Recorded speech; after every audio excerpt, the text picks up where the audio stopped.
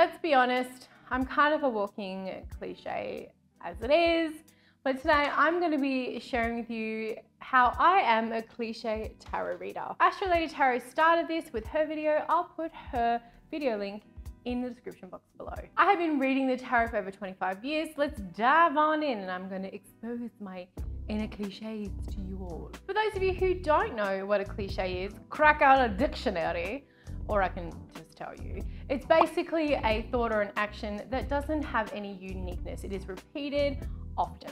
It lacks original thought. I feel like that's a personal attack on my person. The first tarot cliche is that I'm a witch. If you didn't already know that, I thought it was like pretty obvious. You can walk into my house and know it like straight up. Doesn't mean that everyone who practices the tarot is a witch, but there is a lot of us witches who read the cards.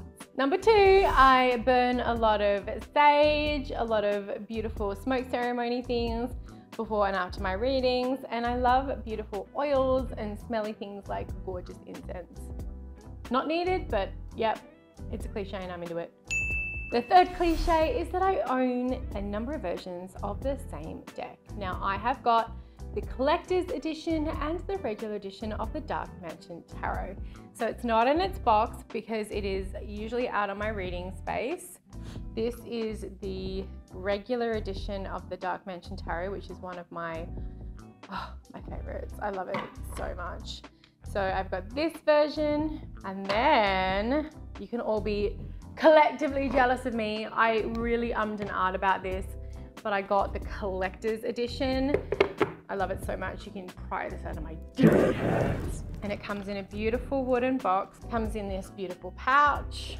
It is gilded in gold, whereas this one is gilded in black, and it has a different back and it's bigger. It's so beautiful, and I have a certificate of authenticity. Bloody gorgeous. So I'm really glad I went out and got this deck, because I think this one deserves to have as much art space as possible, and I simply adore it. So yeah, that's a pretty big cliche of mine. The fourth cliche of which I am is that I have got backup decks of my favorite tarot decks. Now I did just show you the Dark Mansion, but it was a different version.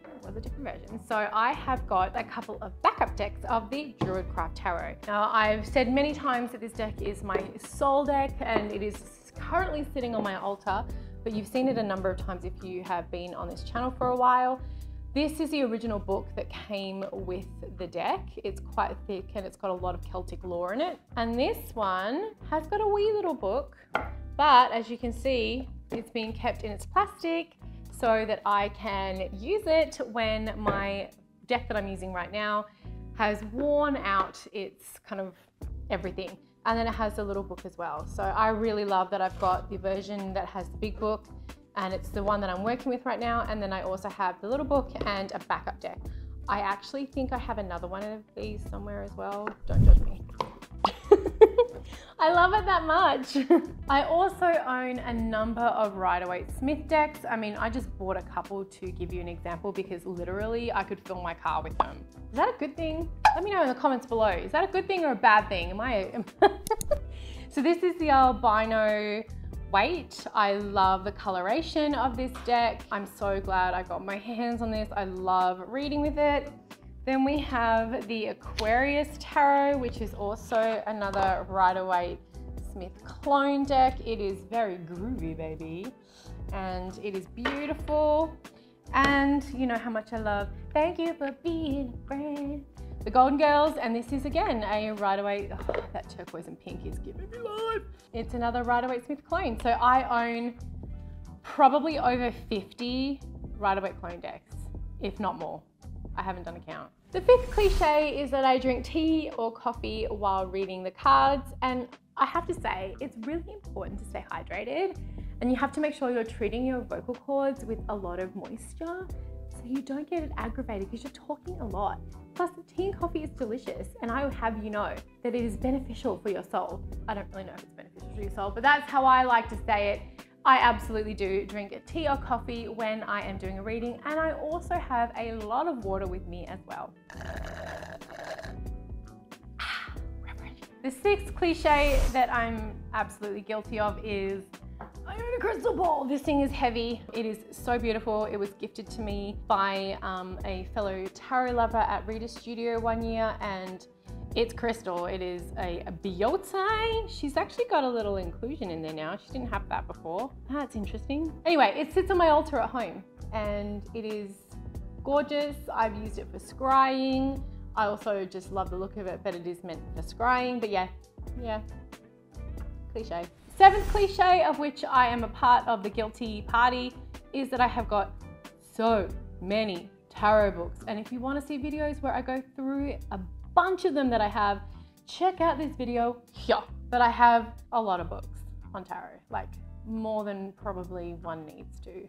The eighth cliche, of which I am absolutely a part of, is that I have a tarot journal or several. This is one of my tarot journals. I've shown this before, but I absolutely love writing down all of my readings, and I create Tarot by the Moon guide so that people can use them in their practices and also journal with them during the year.